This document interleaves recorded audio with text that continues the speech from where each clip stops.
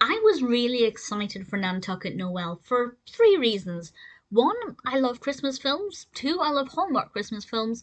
Three, I'm fascinated by Nantucket, which, as a statement, might sound unusual, but I've started watching Wings. I'm quite obsessed with the TV show Wings, which is set in Nantucket, and I'm also planning a trip to Boston and hopefully having a day trip to Nantucket if times match up. So I was looking forward to a Christmas film set in and around Nantucket.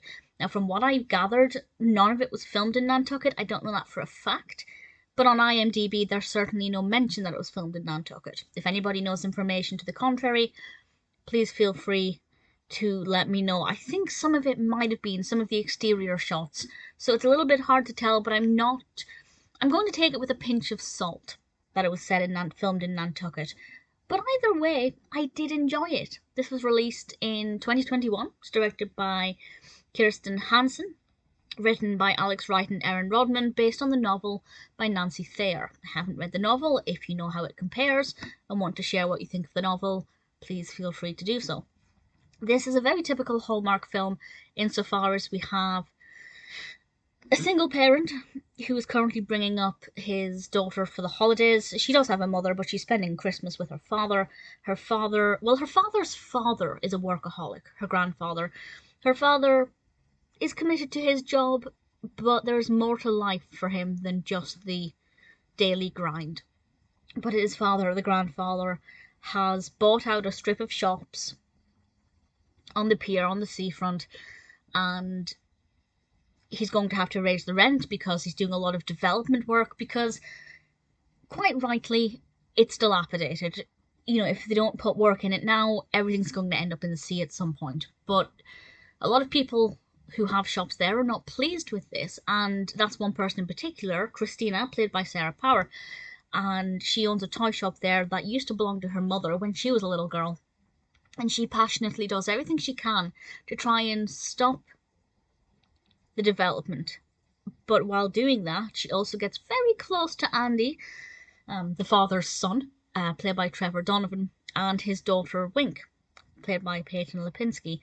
And there are obviously confusing messages that she's receiving because this romantic relationship between them is beginning to grow, but at the same time his father is still going ahead with the development, and she feels like Andy's not really doing as much as he could do to stop Oscar, his father, from going ahead with this. But who is right? Should he be allowed to develop it? If he doesn't, it's going to crumble and everything's going to fall apart.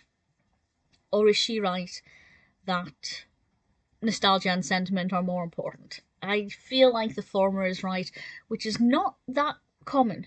Usually when Hallmark do development stories, they are, the big suits buying out little shops to create a super shopping mall or something. But in this case, I can actually see the need. But it's still very sweetly done. I think Wink is a really interesting character because she's not all sweetness and sugar plums. Most Hallmark children are very sickly sweet and very well behaved, but she actually does something very early on that shows she was acting out, and I was really pleased that they did that because it broke the mold a little bit. But the rest of the film, I'd say, pretty much follows a classic Hallmark Christmas film. Whether or not it was filmed in Nantucket, as I said, I don't know, but there are certain things that definitely made it unique. For example, there is a boat parade where all of the boats are beautifully lit up and decorated, basically like a Christmas parade but on water. That's obviously quite unique to this film since most films are set either in the country or in the big cities, and that kind of thing wouldn't happen.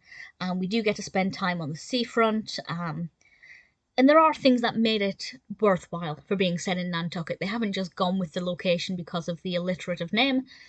There are actually things that are quite unique that most Hallmark films don't deliver.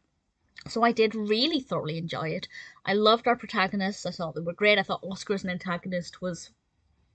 Well, I say antagonist. He is Christina's antagonist, but as a character, I actually agree with certain things he says and does. Not everything, of course. And I did really enjoy the character quite a lot. It's definitely a really strong film.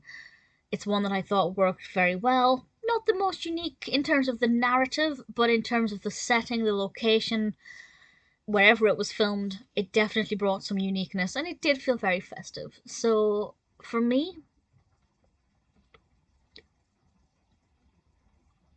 I do think Nantucket Noel lived up to my expectations.